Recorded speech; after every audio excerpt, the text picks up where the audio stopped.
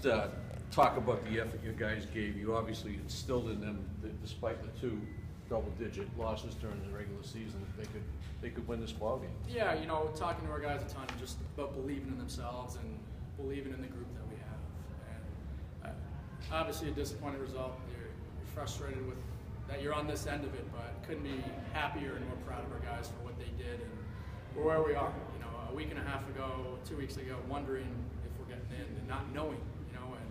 That's what I just told the guys, that you got to make sure that you're not going to realize now, but in the end, what you guys did and what you accomplished. A heck of a team in Southern New Hampshire that they just go at you, they're just relentless, attacking so many different ways, and we just didn't get enough bounces and breaks our way, you know, which it happens in a tight game.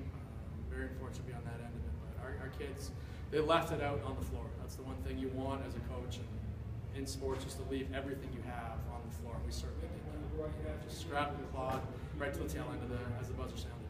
How important was it to get off to a fast start? Carter hit his first 7 points, I think, for you. You guys shot out fast, and we were talking, you probably led for 80 to 85% of this game. Make that one sting a little more, but no, you know, I mean, certainly after the first 2 games, to get out, get off to a good start, make a couple jump shots, gets the kids comfortable, puts us in a little more rhythm, and we talked a ton all week just preparing against their pressure, and seeing the ball go in allowed us to put us at ease against their pressure, and it got us going, and we were able to ride that for, as you said, about 80% of the game, you know, but still, you got at the end of the game, there's just a couple of breaks, bounces just didn't go our way, but fortunately that's what happens at this point of the season against all good teams. Excuse me, I don't know if you even realize it, but you were up 58-54 and they closed 17-1. They did. Just run out of gas, or how do you explain it? You know, we got, I mean, some of the breaks where we did a great job contesting. I think it was Phil Tripadakis from the perimeter. 2 seconds left on the shot clock. Ball falls into Devin Gilligan's hand, puts it up to go, and then they stuck a 3 on the next possession. Then we got the 5-second call out by half court that, you know, just quickly as it turned with that. Talked about, we had 1 timeout left with a minute 57 on the clock when that happened. I thought we were going to be able to get by it and then use that timeout later as we scored to call something up, set something up that way. But it's just they can score in spurts, and certainly, you know, as they did then, they're a really explosive, high-powered offensive team, and just very, very tough to stop. Is this a deal where they did beat you 3 times and you just go home and you say, hey, they were the better team this year? Is it? Or do you have sleepless moments after this? I mean, there's certainly going to be sleepless moments with them. They're a heck of a team, and I'd still go to bat with our group, with our guys, any given day, you know, on any night, and we certainly left absolutely everything out there today. And the biggest thing, I think this is going to propel us and help us next year. We only lose Jack Cole, our senior captain, and everybody else is back, and a trip like this is going to definitely help us next year. The experience that the guys got and what they learned and the growth that they made. I just couldn't be happier and more excited to turn the page over and just get back to work tomorrow. You led me into my next question, which Exactly. is going to be, you only lose 1 guy. We do. First of all, talk about that 1 guy. What has Jack meant to the program?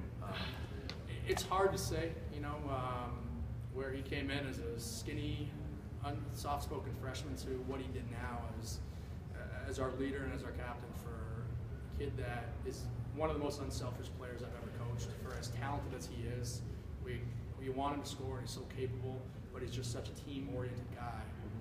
There's moments where we have to get on him just to look at the basket and score, because when he does, he's that good. And it's just a credit to him and, you know, to the type of person and player that he is. It's going to be sad to see him go, but where he's left this program, it's right back at the top, elite level in the league, in the country. And the guys certainly learned a lot from him and are going to grow and get better as a result of what Jack did and helped them with. You alluded to it, your mind's probably not there yet, but talk about the future and having, I think you've got 6 juniors. 6 juniors. So this will be a senior, you know, a heavy senior class, pretty heavy senior class. Yeah, and the future's bright. How excited are you just to lose 1 kid? That's unusual to have a tournament team that has only 1 senior. Right, and I mean, not a lot of people thought we'd be here. You know, picked 7 in the preseason rankings, picked 7 in this, and led for 80% of this game right down to the stretch. And we got everyone back, so it's certainly exciting. The one thing that we do, and we treat every single game, every practice as a team day. And we just can't get complacent, can't settle in and just expect that we're going to be back. It's going to take a heck of a lot of work, and we're going to get right back at it and try to get better and just continue to improve and try to go on that incline of where we've been this entire season. So I'm looking forward to having this group back. I'm really excited of the type of kids that we got, the competitors, and just the quality of people in our program right now. And can't wait for next year to come back. And obviously, even though you're going back to Easton with a loss, this is a positive experience. It's certainly. For the kids. It's tough, and trying to explain to the guys how much it stings in this moment. But when you look back in the next couple of days, couple of weeks, however long it takes for that moment to flip over, they're certainly gonna be proud of what they did. And I know the guys got other families, parents, friends. We got a ton of alumni that were here today that are just overly excited and proud of our group and where we're at. So it's gonna sting for a while, but I hope that the guys use it as motivation for next year when we come back. So the plan is we're not leaving this event next year. Appreciate it.